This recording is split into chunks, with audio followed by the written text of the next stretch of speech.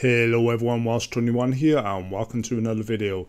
In today's video I'm going to be having a look at what I believe is the best free video editing software there is available to use.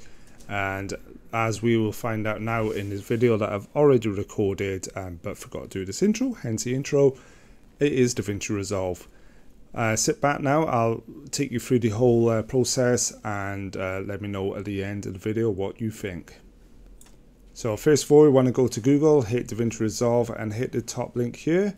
This will take you to Blackmagic Design, and we'll scroll down looking for the free download link here. There's also a buy option, as you can see there, for $295, but we're going to hit the free version, which is going to be Resolve 18 rather than Studio. Both are available for Mac, Windows and Linux. We're also going to do Windows here in this case, and in this screen here you have to fill in all your details. It's just a survey thing. Hit download, wait for it all to download and let it install. Then once it's installed, extract it anyway. In my case here it is a desktop, and then just follow all the windows for having it all installed. So we're going to double click this screen now, wait for it all to open. This will take a couple of seconds, but essentially what this is going to do, as you'll see here, it will download everything that it needs, such as C++ for Windows as well as anything else. On this first option here you see a couple of options to download, so you've got all the C++ stuff there. You can have Variolite, which I'm about to tick and untick. I'm just going to leave it to default. So everything there is what's going to download. Hit install, and as you can see here on the sped up bit, it's going to install everything that it needs. Once it's installed everything, towards the end now it will say restart the computer. And all you have to do is basically hit yes, restart. So we just selected, that's where it's all going to install. And any second now you'll see it restart. Just hit yes, restart once it is done. Right in. Here we go then. So the first part that was probably all voiceover. But here we are, live recording. This is Davinci Resolve. As you can see, it's a very powerful free editing software that you can use for YouTube. In fact, I still now and again use it now, and obviously I'm going to be using it on this laptop since it's the only thing installed. When you first boot it up, you'll be greeted with a window very similar to this, and you can see at the bottom here I'm in the Cut tab by default. On the left here, you've got Media tab. This is where you can handle all your media. You can see at the left here, you've got your sort of like file areas, but you don't really need to ever go in there.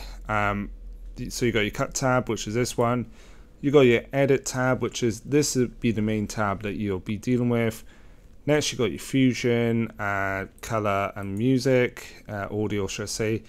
I've never really bothered them to start with. You can deal with that if you want to, but realistically, to start off with YouTube, you don't really need to mess around with them all too much. And finally, at the end, you got your Deliver tab. This would be, as you can see here, so we hit YouTube 1080p by default.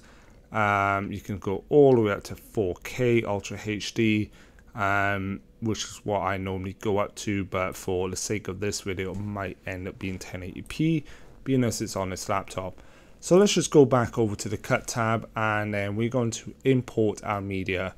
To do that, all you got to do is hit File. You can hit New Project here if you want to completely do a new project straight away. And then we've got Import. So we've got Save Project As if you want to rename your project. Import Project. So if you've got another project, you can import it right away. But we're going to concentrate on Import, and then we're going to go to Media, since it's actual media that we're going to be putting in. So we're going to go import media. You can already see I'm already in the right area. Just drag and drop everything. I'm not too sure what's what. Now this is saying change project frame rate. So I'm not 100% sure what the default is, but this will change it to the frame rate that your recordings are likely to be at. So let's say change there. That way then there's no stuttering or anything happening there. And we can see all of our recordings have been dragged in by here. So for the sake of this video, let's just grab one of these. Just drag this one here. So we've got the last one.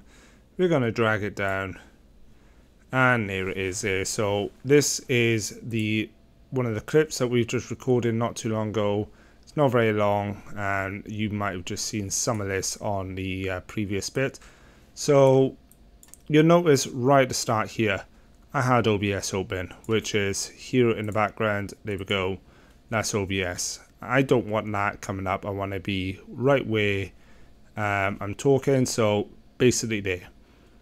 So I want to snip this bit here and get rid of this first bit. This is one reason why I like it. So we're in the edit tab. We can go over here to the split caps, or no, actually that's a cut tab, or we can go over to this edit tab. This is the one I'm normally in, and by default you'll probably have a screen like this. So that is basically clips that you're working on or looking at, and then the finished article by here, which is what is on the timeline at the bottom. I personally don't like these two like that, so I come over here to the right, and you see this little box here. It looks like a single square. I click that, and then we just have the what's in the timeline is up here. I personally prefer that. I think it's much better. It's up to you what you prefer. Professionals like it the dual view mode. I don't. So on here we want to cut this here. We want to get to the blade tool. So this is the cutting tool. Click on that and come over. You'll see like a little yellow line. In fact, let's just drag this timeline up and make it bigger so we can just see what's going on. You can see I'm dragging it up. You can even hit Control, I think, or was it Shift? So we've got Shift that does that.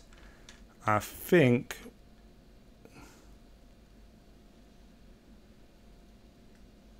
Yeah, so that was Alt and Shift. One of them zooms in the timeline. So we got this here. This is what I'm on about here. That zooms in and out the timeline. So you can see 1 to 104. If I move this up, now it's 1 to 102. So I've made it a lot smaller. And I want to just basically snip this by there. And we don't need this at the first bit.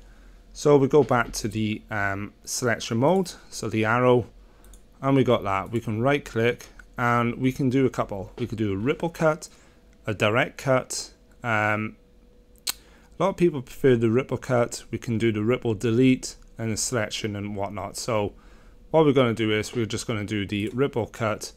And what a ripple cut does is it'll cut it out and it'll drag the rest of it over. So if I do file undo and then we do a right click and cut, now you can see there's a big massive blank space by here. So if, for example, you can see here there's one audio, one video. If, for example, I had a lot more than that, so if I do that and just add track, so you can do this. You can add multiple tracks in here, make them bigger and smaller and whatnot. So if you had more tracks up there, if you did the ripple cut, it would delete everything in that area. So all the way up there, and it would drag everything down. That's why I personally don't like the ripple cut, but it's up to you. And then what I then do afterwards is manually, so I should drag this up so we can see it. It's just manually drag them across to where we want to. So there we are, it's snapped into place on 0, 0. And that's a simple way of doing it. So all you do is you go through and just say, right, okay, there's a little bit here I didn't want, so let's just cut that by there up to there. Right, we didn't want that, so let's delete that and then drag it across. There we go. I hit delete button, then you can see it did ripple, so it pulled it together. And that's what I'm saying about the ripple stuff. It just drags it together. So you may often just want to do the right click and cut, or or do the Control and X to cut it out completely. So that is just a couple of quick tips, and then when you're done, then just to speed this video up, you just hit deliver. As we've already shown you, go to your YouTube, rename it whatever you want, and whatnot. So, oh yeah, add to render queue here, sorry, add to render queue. It'll ask you where to save it, it'll pull it up here, and then you hit this render all button and it'll just render the video up. I'm not going to do it because obviously this video is already taking too long now.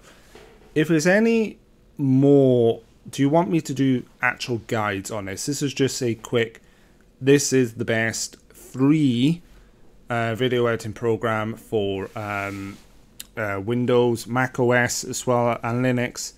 I believe this is the best free one that you can use. It is seriously powerful. It's Blackmagic design. The pros, the film industry, they use this software or a variant of this software. So that's how good it is. The only downside is you will have to check with your computer if it will run. Now I'm a little surprised now with this one. It's actually running really fine. I've got a laptop here and it is actually running perfectly fine. I'm a little surprised about that. It's running a lot better than I thought. So best way to do it for you to find out is download it, test it. It's free. Put your details in, test it, and whatnot. And it's completely free. If it doesn't work, delete it, uninstall it, try something else. If you want me to try some other programs, let me know. If you want me to show you other actual guides on this program, let me know. This was just a quick video. I'm blabbering on again, so thank you all to my Patreon subscribers. Their names will be at the top right, as well as any PayPal donators. Their names will be up there. I appreciate all your help. So thank you everyone, and ciao for now everyone.